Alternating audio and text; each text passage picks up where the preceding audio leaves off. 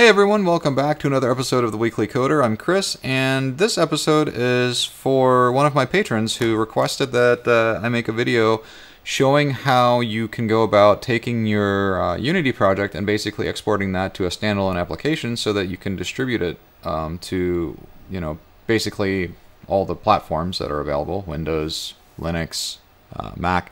So I'm going to be showing you guys how to do that on Windows and Mac. The process is actually very, very simple, and you can make it super complicated, but I think that's with everything in the world, right? You can overcomplicate things, and, you don't have to. So what we'll do is we're going to just jump right in, and what I have here is very, very simple. I just put some text on the screen and said hello world, and that's literally all we've got. There's no other logic, there's no scripts, there's no nothing. So the way that you go about exporting this is you can use your keyboard and do like Command Shift and B, I think. On Windows it's Command or the Windows key Shift and B. I think that's right. The other way to do that is if you don't want to use a keyboard shortcut, you can actually go up here to File and go into Build Settings. So the build settings, what we have is we have this window here. It says Scenes and Build. Okay, so the only thing you really have to know about that is that Unity needs to know about all the scenes that you want to include in your final build. So by default, the first scene that gets created is actually in the build, and that's your default scene. That's the first scene that shows up. If you've got more scenes that you need to add to your build, like as you progress with your game and you create more levels, which should be scenes, you would have to add those scenes into your build right here. Otherwise, Unity is not going to compile them, and you're never going to have a level 2 or level 3 because they didn't get exported along with everything else. So the only thing you need to know about this window really then is that all the scenes that you want to export need to be in here, and they need to be in the right order. So, and by that I mean you just need to have the scene that you want to load first at position 0, because that's going to be the first scene that loads up. So that would be like a menu or a first level of a game or something like that. All the other scenes basically just get added in, and they get called by your code whenever you need to show them. So that out of the way, we need to concentrate on the platform. So we've got all these different types of platforms that we can build for.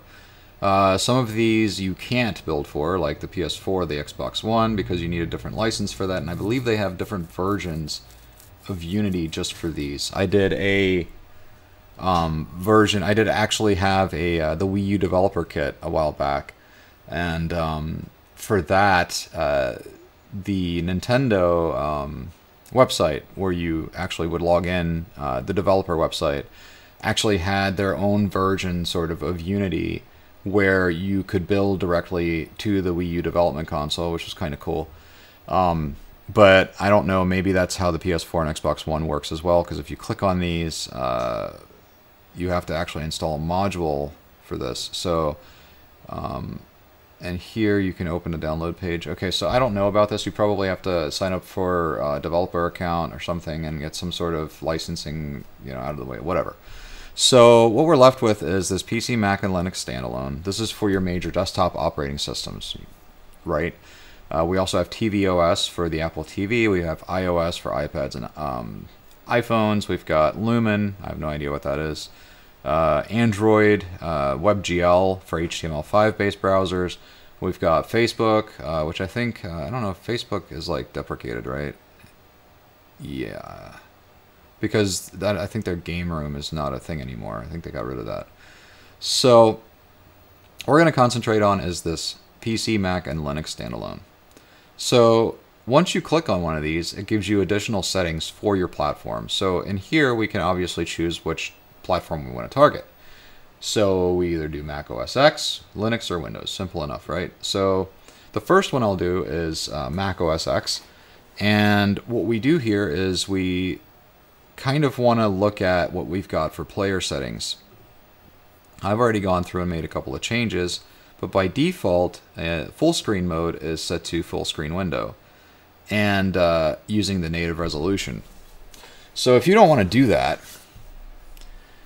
you want to have your game run at a specific resolution, right? You can do windowed, and you can specify a resolution for the game to run at. In my experience, 1920 by 1080, which is 1080p, is a good resolution to go with. But these days, we've also got a lot of 4K monitors out, so we can do 3840 by 2160. But if you just want to stay resolution independent, which is something that I think you should do as a design choice, you're going to want to go with just a full screen window. And then it'll run in the native resolution that is, currently there. We can also choose to add Mac Retina support. This display resolution dialog, we can disable that. Basically what that does is it, before it launches your game, it launches this kind of dialog box where you can choose the resolution. You can allow your player to choose the resolution I want to play at, along with some other settings that they can do. For now, we're just going to keep that disabled. And all of the other settings, we're just going to leave them the way they are. So going back to those build settings, all we really have to do now is click build. And what we're going to do is, oh yeah, wait, before I get into that, there's one more thing. In the player settings, we've got some just default settings here. I made the company name Weekly Coder, and you can make that whatever name of your company is. The product name is going to be the name of the app. So if you want your app to be called Unity Export, then you put that there. You can put what version you're currently basically building.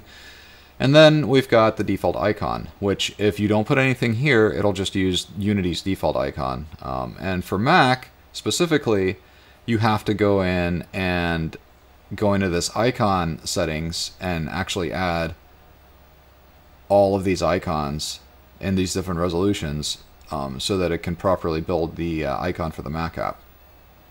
Okay, so we're not going to worry about that right now. We're just going to not care about the icon. We're just going to care about actually exporting our game. So what's left to do is just to click build.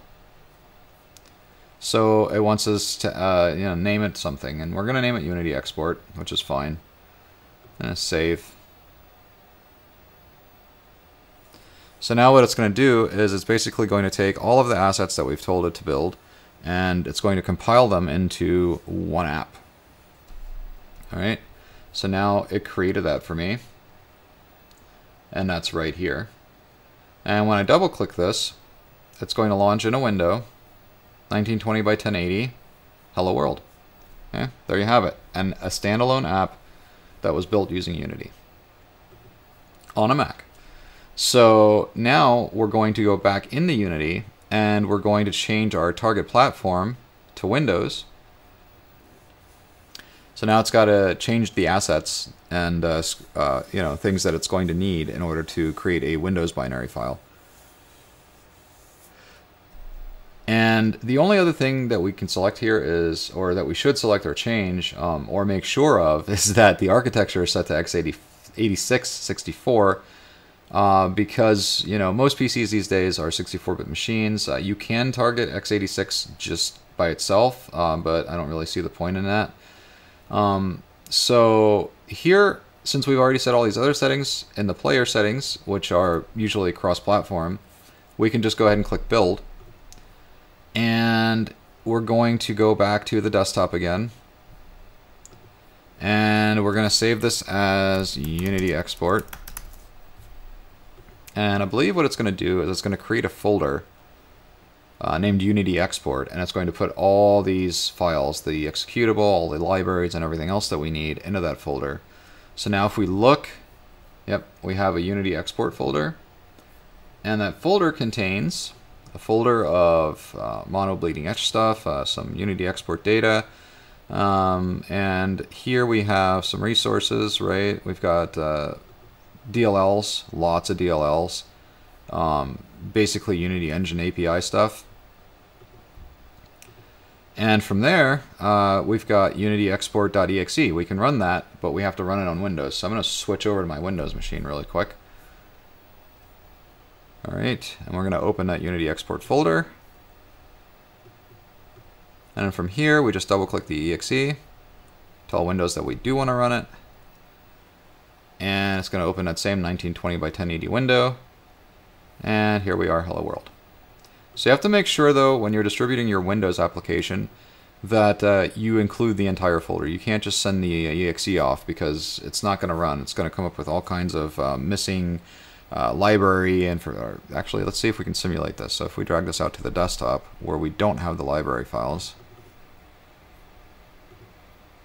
see how it's giving us an error, and it's saying the program can't start because unityplayer.dll is missing from your computer. Try reinstalling the program. All right, so it specifically wants this unityplayer.dll file. Let's see if that's all it takes.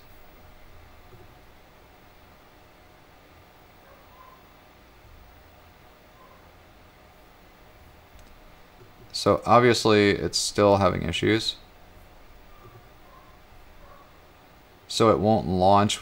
Yeah, see? So it's looking for Unity export data. So there are things that you need to have in order to still run this application. It can't just be just one application. It has to be in this folder with all of these things with it.